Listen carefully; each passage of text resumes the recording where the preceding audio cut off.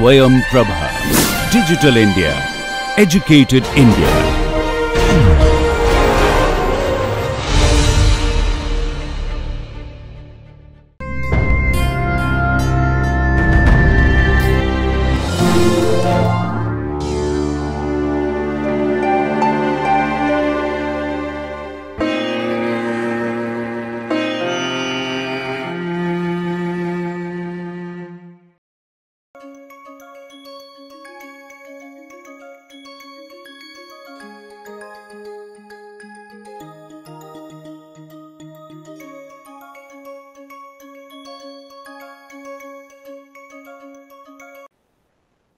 Welcome to Module 44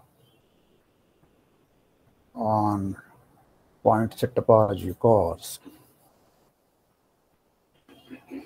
So today we will continue our study of properties which are preserved under products, productive properties. So let us begin with this proposition. You start with a arbitrary product of topological spaces xj. Pick up a point in it. So xj will be first countable at that point if and only if each factor xj is first countable at x small j for all j inside j. So all coordinate points are having a first countable base at that point. Okay, that is the first condition. Second condition is that the subset Sx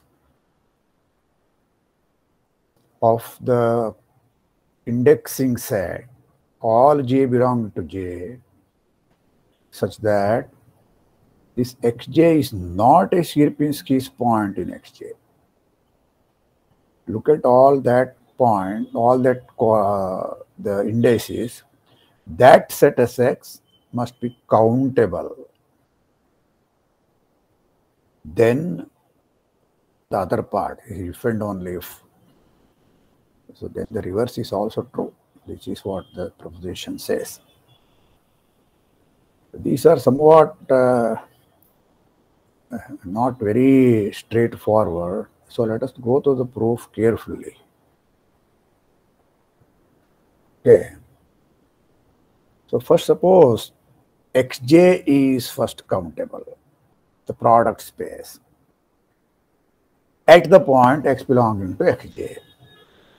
That means that we have a countable subbase, countable base, local base for xj at the point xj.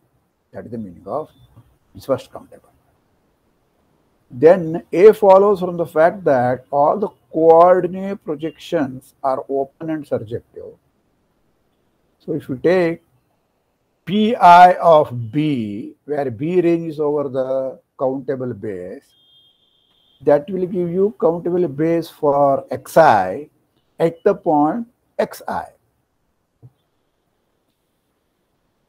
Okay.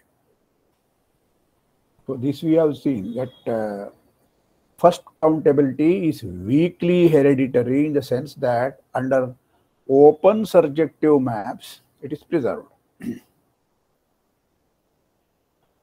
So part A is proved. The second part is some peculiar thing. Okay. Suppose that for some uncountable subset I of j, xi is not, what is this? I have taken Sierpinski's point. Okay, that is what I want here. This is next theorem, sorry.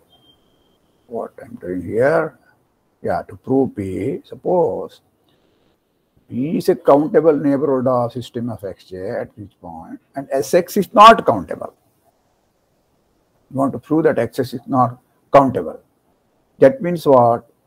There are uncountably many points x sub j, right, and they are not Sierpinski's point, means that they have proper open subsets as neighborhoods. The Sierpinski point is defined to be such a point wherein the only open set containing that point is the whole space, right? So, not a Sierpinski's point means Xj belongs to Uj, Uj open, and Uj is a proper subset of Xj. For every j inside Sx, which Sx is uncountable, Sx is not countable. Set of such points which are Sx means what? They are Sierpinski's points. So now I am assuming that this is not countable. Now what happens? This is countable, that is not countable, or something happens. Then for each Pj inverse of Uj, Pj inverse of Uj is a subbasic open set, right? There must be a V belonging to B. That is, B is the countable base at the point capital X, right? At the point this X belonging to Xj. So this V must be inside Pj inverse of Uj for j in Sx. Okay. By pigeonhole principle, for each V, there is such a thing. I mean, for each, but number of points in B is only countable, but these j's coming from Sx are uncountable. So it follows that one of the V inside B, for which this happens for an uncountable subset I of Sx. Right? If all of them are countable, even a countable sets will be Sx will be countable. So that means that Pj of V, when you project jth coordinate, that is contained inside Ui, because V is contained in Pj inverse of Ui. And this is happening, and Ui's are not the whole space. So Pj of V are proper open subsets, contain proper open subset for every j. That is a contradiction to this basic fact that we have observed earlier.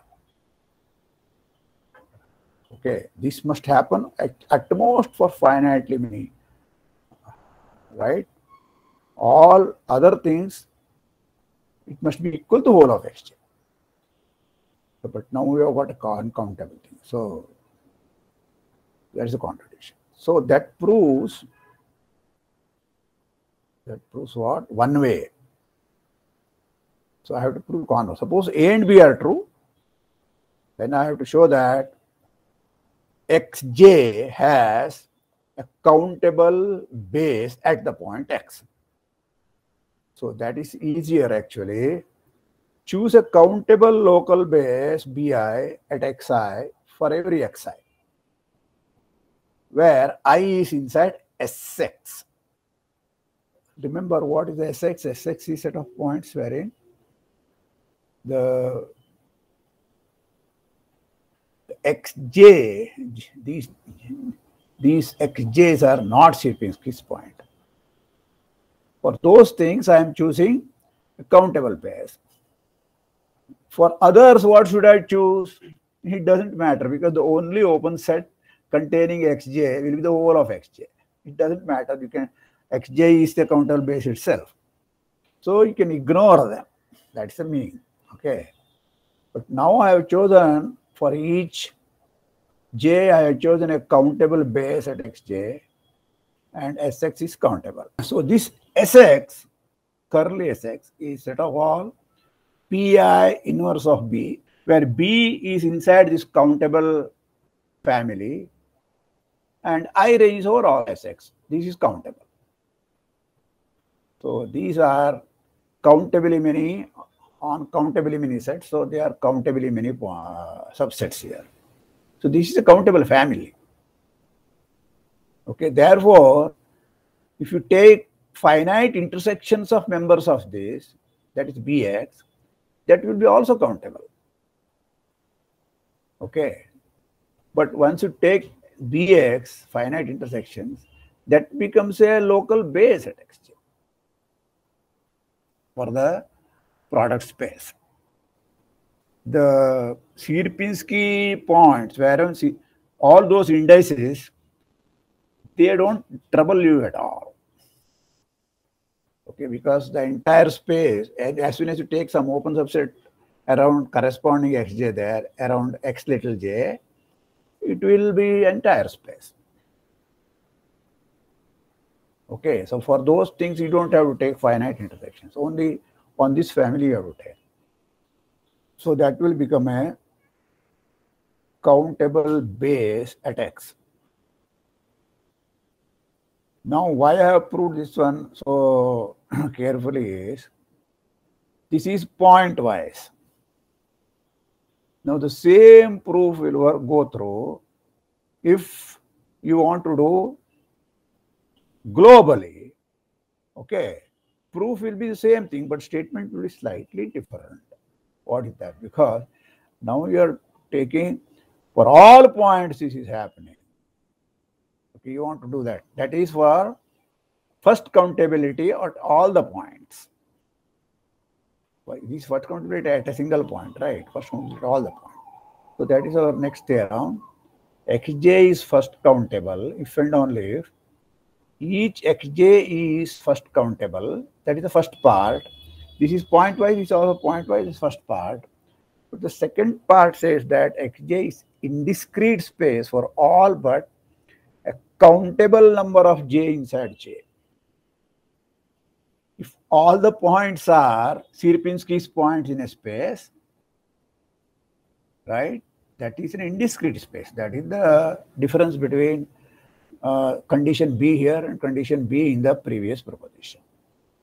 And that should happen, but for a countable setup. For countable subset, anything can happen. Other than that, it must be, all of them must be indiscrete spaces. Okay.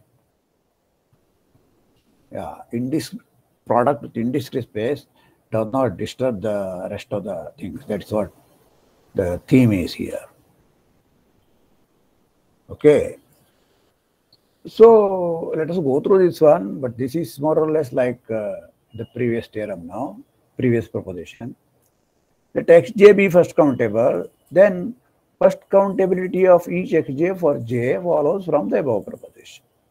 Okay, same thing like open surjective maps preserve the first countability. This proves. Next, suppose for an uncountable set I of j, xi's are not indiscrete. Okay, this means that we can select xi belong to xi, which is not a Sierpinski point for each I inside I. And this is uncountable set. Okay.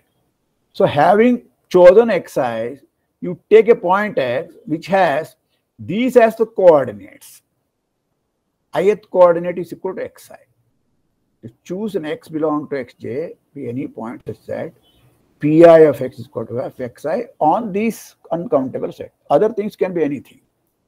Then from the proposition above, it follows that xj is not first countable at that point x because condition B of the proposition is not satisfied.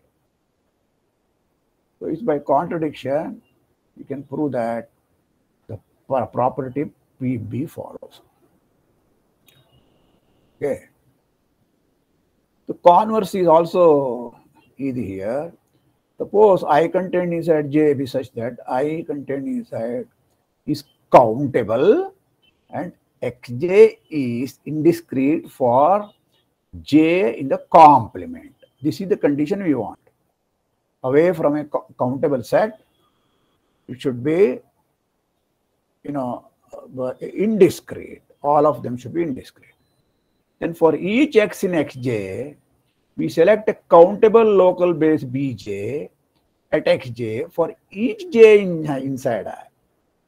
See, again you have to do it pointwise now, construction. Okay. The indiscreteness gives you for all points the Sierpinski condition B is satisfied. Therefore, the same conclusion that we have done there will work for this problem. Okay, Pj inverse of Uj, where Uj's are inside Pj and J is inside I. This I is countable. So check that this forms a low-code base. Okay, this is repetition of the previous part. The only thing is having an indiscrete space away from a countable set will give you the Sierpinski points, okay, just naturally out of those things. The Sx, the condition Sx is countable will be satisfied. Now, we just make a statement and the proof is straightforward. Let Xj, okay, is countable product of an arbitrary product of topological spaces. This will be second countable if and only if each factor Xj is second countable and Xj's are indiscrete except for a countable number of J and J. The exactly same thing as first countability. So this time you don't have to worry about point-wise. To take a base, go back, come back, and so on. The same proof will work. Let us come to now separability in our list. Separability is a tricky business. Okay, one has to be a bit careful here. But whenever things happen, it happens easily also. It's easy to check that if each Xj is separable and J is countable, then Xj is separable. Okay, all that you have to do is product of AIs, the closure is equal to the closure of the closure of product of AI. Okay. First take the product, and then take the closure. Is the same thing as first take all the closures and then take the product. So if AIs are dense in Xi, AI bar will be the whole of Xi. Okay. Then you take the countable product, and then take the closure, that will be dense. The only thing is, this is always true, but when the product of countable set is countable, it has to be used. If you take uncountable product, it will not be countable. All right. So countability has to be preserved. So you have to take J to be countable. That's all. But there is a curious phenomenon here. Namely, even if the cardinality of J is the first uncountable, which is denoted by the C, is cardinality of R, for example. Okay, the first continuum. Okay, then Xj turns out to be separable. Though the argument I have given doesn't work. And it is not an easy argument here. So we have no time to do that one, and it is not used by us anywhere. So I have given you a reference. You can look into that, namely Willard's book. However, if cardinality of J is bigger than C, then even this will fail. Each of Xj may be separable, but the product may not be separable. Okay. So let us stop here for today. Just summing up what we have done so far. So after hereditary property and co-hereditary properties, checking for various things, namely connectivity, path connectivity, compactness, Lindelofness, first countability, second countability, and separability. Then yesterday and today we checked about first countability and second countability and separability. Okay. So this is the gist of the various properties of topological properties that we have studied so far. All right. So we have still more thing to do with product properties, namely compactness and Lindelofness. We have yet to worry about that. So that is another topic. So that will be taken next time. Okay. So thank you.